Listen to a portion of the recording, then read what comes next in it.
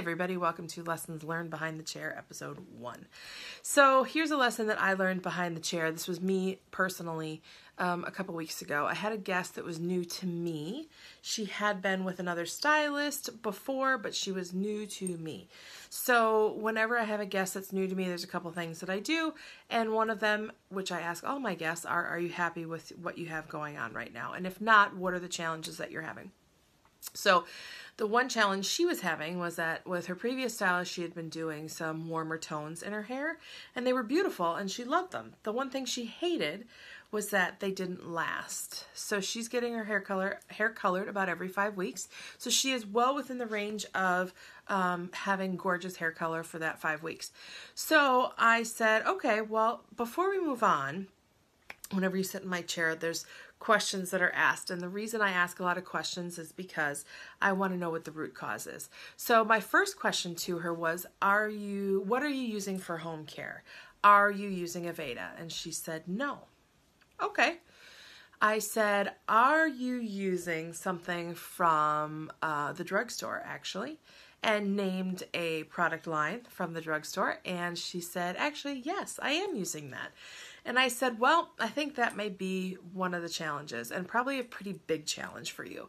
And she said, why is that? And I said, well, that particular product line is known for having silicones in it. And silicones on the hair, once they build up, it doesn't allow color molecules to completely penetrate the hair strand.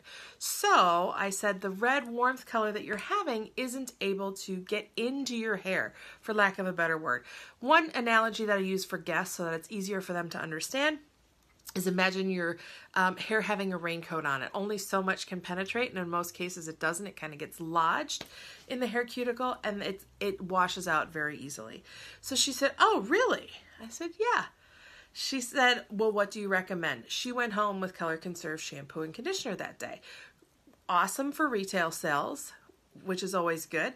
But the bonus was when she came back in, she just came back in actually last week, I think. So this first lesson was about 5 weeks ago. But what was great about it was that we did not do warmth in her hair. She decided she wanted to do some more depth.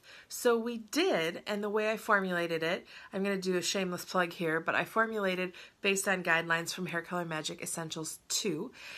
And 5 weeks later, I was able to do her new growth and just a clear gloss on the ends with Aveda's new Demi Plus, because she didn't have the fadeage that she had had 5 weeks prior compared to her last appointment. So, lesson learned here is 1, ask questions, because sometimes we assume that people use what we recommend. Lesson number 2, for me, in my opinion, I think it's always great to stick with whatever brand you are using for color.